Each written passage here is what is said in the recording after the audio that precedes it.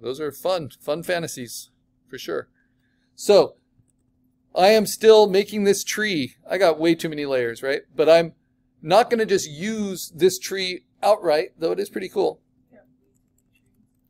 I am going to erase away from it and blend one organic texture into another. You can do this with rocks. You can do it with trees. You can do it with grass. And I'm doing it with a 100% soft-edged large eraser. So I've said that a few times.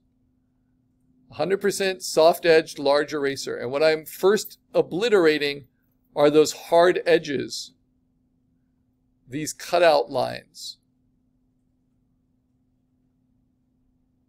Make sure they are completely gone.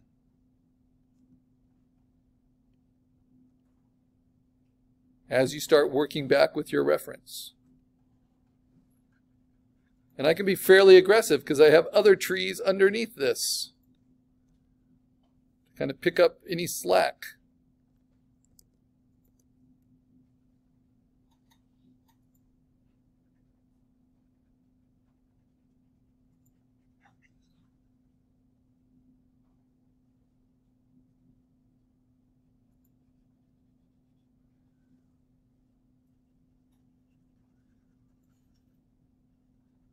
And it seems like I'm not erasing away at 100%. That's just because it's revealing the layers that are underneath. The key is always to have a lot of overlap. So there's something to show when you erase. That makes sense. And if you just don't have good material in that layer, you just want to composite in something else or downplay that layer. So the reason we start with compositing landscapes is they're actually, compared to characters or props or vehicles especially, they're actually incredibly forgiving. So this is easy mode in terms of compositing, which is why people who composite settings are expected to do a lot of different versions of different ideas very quickly to pitch for whatever the project might be. If you notice that the program starts to lag on you a little bit, just go ahead and hit Command S and save. We're using a lot of layers.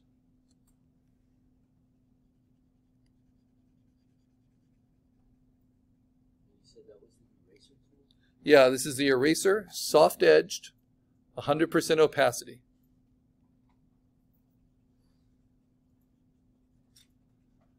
I can use that on these other layers too for the tree, because some of them just terminate at points that are too regular. And there's a lot of good content behind it, so I don't need to worry about erasing it.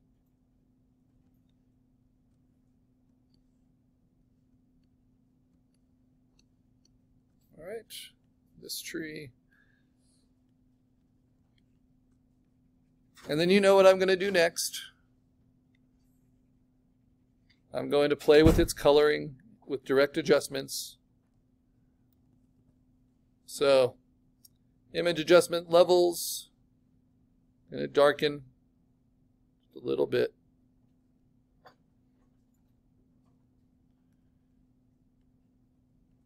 And now I go in aggressively.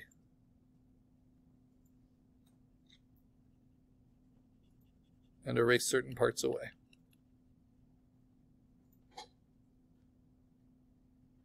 Especially just colors or highlights that just don't match.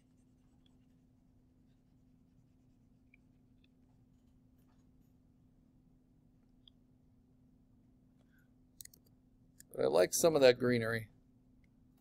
Let's see. So if I want to keep some of the green, this is a nice technique. Let's get rid of this ghosted stuff. What I do is I go to hue saturation under image adjustments.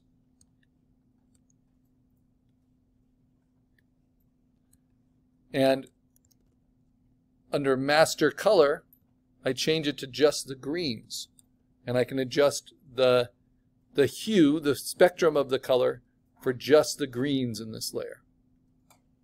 So to show you, here's the saturation. You see it's just affecting those greens. I'm just going to take that and saturate it down. Change the hue to be a little bit more bluish. Then I'm going to go to the yellows. This is just in the one layer. Come on. I'll use my trackpad.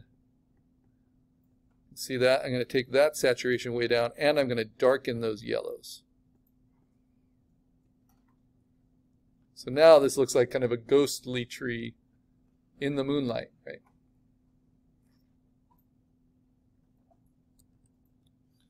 Okay, good. Next layer.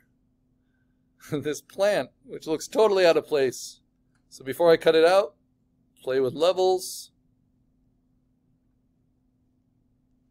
Play with limiting the highlights. Play with color balance. First with the midtones, going to push it away from the greens.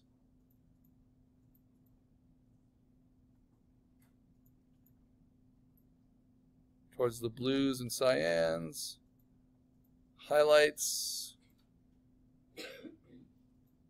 More magenta. And you get better at this with practice, adjusting colors, shadows, a little bit more red, a little bit more blue. And next, hue saturation, just going to take the intensity down. That's looking better. Shift the hue back and forth, see if that makes a difference. Oh, I got to change it from yellow back to master.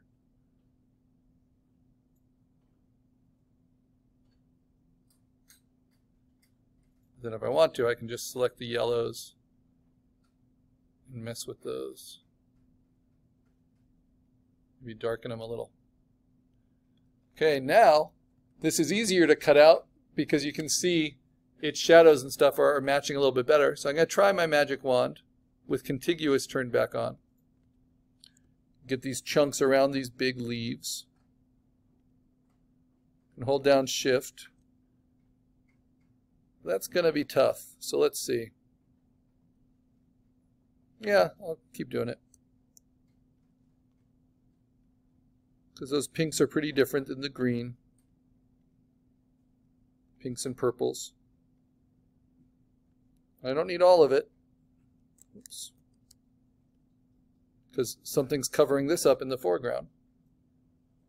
So now I'm going to delete, because I got the feathering. Cuts it out. There might be little debris, but I can live with that. That feathering helps a lot, and then anything I need to do with my lasso, I can just go in and do.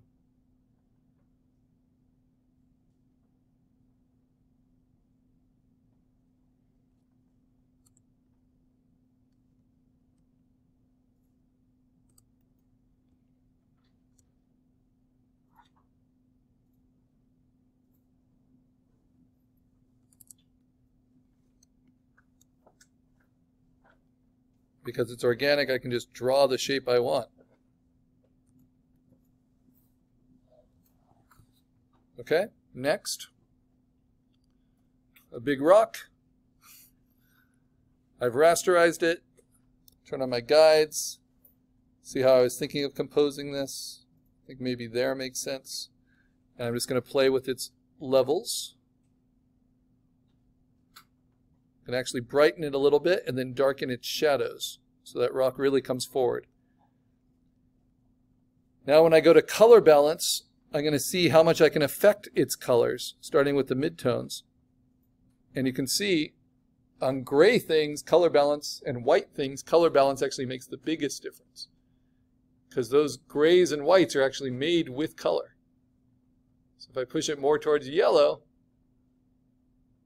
or more towards red, you can really see that shift. And if I move the shadows more towards blue and really contrast the highlights versus the shadows, it will look like it's in the foreground the most.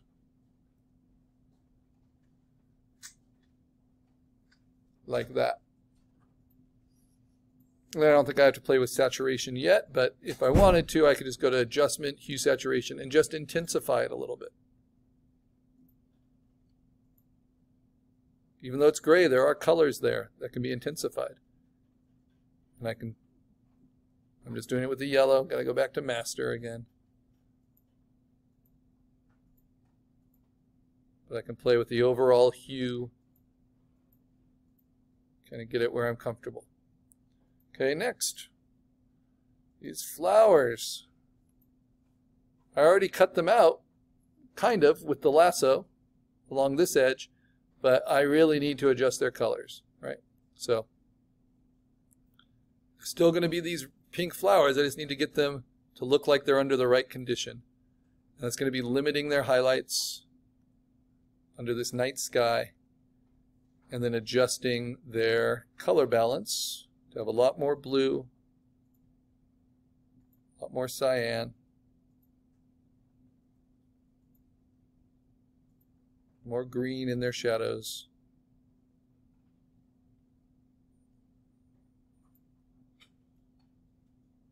Maybe not that much green. You don't want to go more than halfway in any one direction,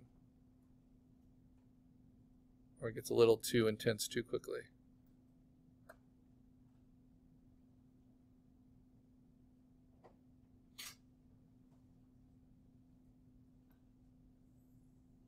Oh, that's getting there.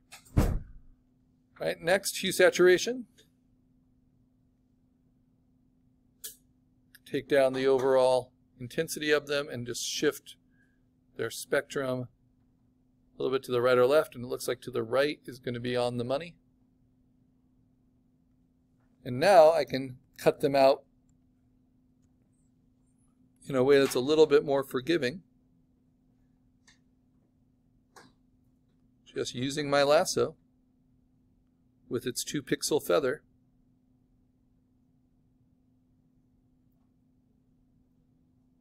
It's kind of psychedelic flowers overlapping everything else. Remember, good use of Photoshop means good selecting. And something we're learning is how to use feathering. All right, save my progress there. And I'm almost ready, almost done. Just have this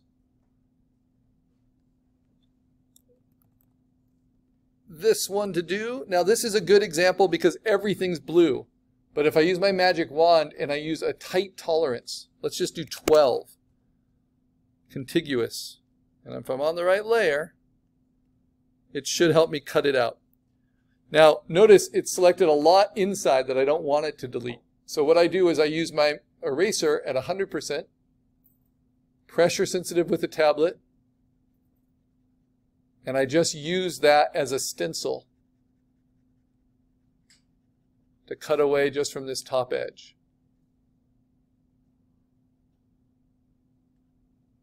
And it might be cutting away too much, but let's see. No, it looks pretty good. So then I go in and I tighten it up, and I can use my lasso to remove little fragments. But I wanted it to look kind of like crystalline rock candy, and I think it does.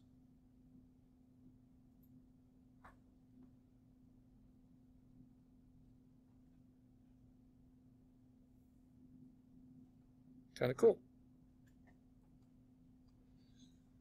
Okay, so then I'm going to use my lassoed selection. Instead of just hitting delete, I'm going to then use my eraser again, soft edged, so I can blend.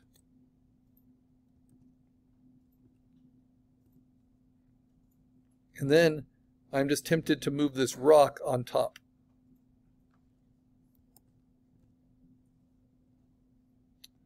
That doesn't quite work. So let's move it like this. And then just be aggressive with my lasso, decide what edge of this crystal I want to keep.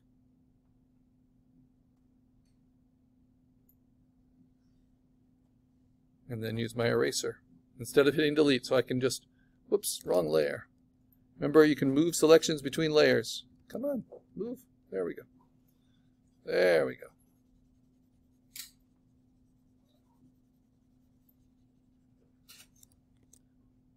Yes.